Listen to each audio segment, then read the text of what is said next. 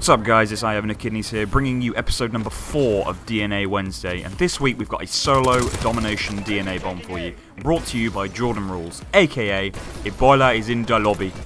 Now, 3 questions. 1, why did I do that accent? 2, why does he call himself that? 3, why is he obsessed with Ebola? All 3 questions are that which are pretty bloody fair, and all 3 questions I don't know the answer to, so sorry about that guys. Anyway, you may remember Jordan Rules from Modern Warfare 3 and Ghost and bringing some beast gameplays to this channel, and Advanced Warfare's come out and he's pretty much taken up where he's left off and just started dominating everybody. So he's now in the lead for DNA bombs for CRYPTiCK Gaming, so need I say more? Dean mate, pull your finger out. Modman, pull your finger out. The rest of the clan, just try and get one. So anyway, this video I'd like to talk about 2 things. 1, the perfect setup for Scorestreaks if you're looking to get a DNA bomb, and 2, a brief map review of Solar, because I find Solar is actually a pretty damn good map. So, and you don't really hear that from me, usually I just moan like a bastard. Now coming up, Jordan gets a very, very spongy and lucky kill. I'm not talking about that one. I'm talking about one you'll see in about 10 seconds. So as you can see, he's starting to panic, he's thinking, right, I just need to survive this, and then the next round begins.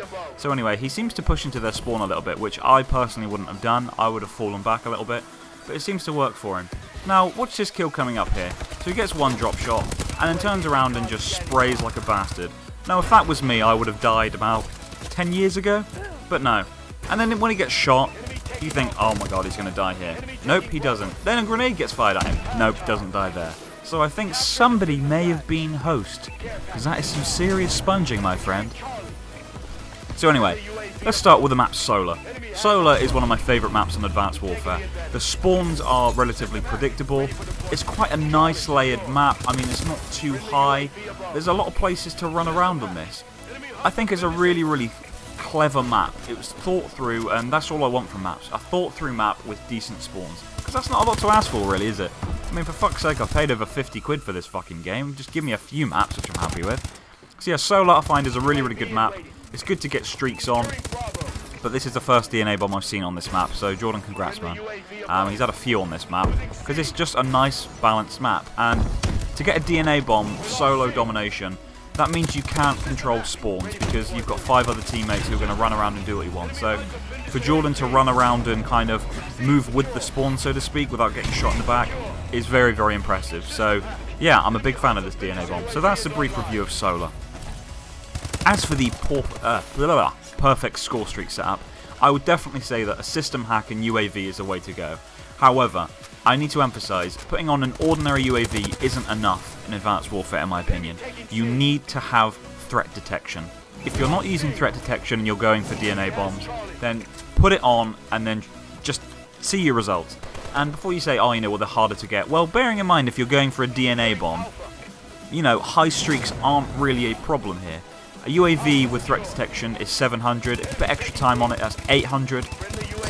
And as for the system hack, I'm not sure what type of system hack Jordan was using, but I think he was using a very basic one of Disable Exosuit, which I would also agree is the perfect one, because as soon as you disable their exosuits, they are fucked. They can't double jump, they can't move around the map freely, they can't boost. They're basically sitting ducks. They have to move around the map very slowly. And this isn't always a good thing.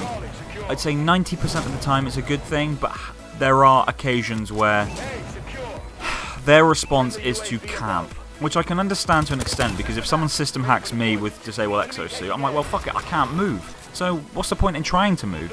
So that's always the problem with Disable Exosuit. But I think the majority of times it is worth the risk. Anyway, on your screen you can see a HBR. So this was the second gun he used in this DNA bomb. He used 3 different guns, so it was kind of like a multi-gun DNA bomb as well. But I thought the fact it was a solo DNA bomb made it a little bit more impressive. But hey ho, we've had 2 great DNA bombs, 2 very similar DNA bombs the past 2 weeks. So next week we'll be changing up a little bit. We'll bring you Modman's second DNA bomb, and then the week after we'll be bringing you a 40 KD solo TDM DNA bomb, which is just pure beast. That's all I'm going to say on that front, so you're going to have to wait a couple of weeks. So if you're not subscribed, What the fuck are you waiting for? Hit that subscribe button. We've now gone past 250 subscribers and we're growing rapidly. So for all you new subscribers, welcome aboard. This is what we do every single Wednesday, bringing you the best DNA bombs we can possibly bring you from the CRYPTiCK Gaming clan. So all that boring shit out of the way. Jordan here, I think he's on around a 25 streak and he's starting to panic. That assist gets him a system hack, which is always amazing when that happens. Because the amount of times I've just been thinking, fuck, I'm 10 points off, I'm 10 points off. And because I'm panicking so much, I die. For example, last night, I was so kind of obsessed with keeping an eye on score streaks and things like that and spawns, I died on a 29. So I'm still a little bit hurt from that, to be honest with you. I promised myself I wouldn't mention it, but fuck you, I am going to mention it. Because I am upset, and, you know, but... I just want to cry. Anyway, so here I think he's on around a 28. And all I'm going to say is watch this kill for the 29. If this doesn't emphasise pure fluke, I'm not sure. So he's starting to panic here, he's weak, he's had a few bullets on him, but he knows this guy's got the advantage. So he's checking his spawn behind him, and then he jumps up. He sees a guy with the right shield. Now that saves him.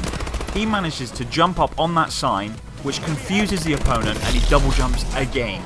And that guy was like, what the fuck have I just seen? So Jordan, you're a fluky bastard.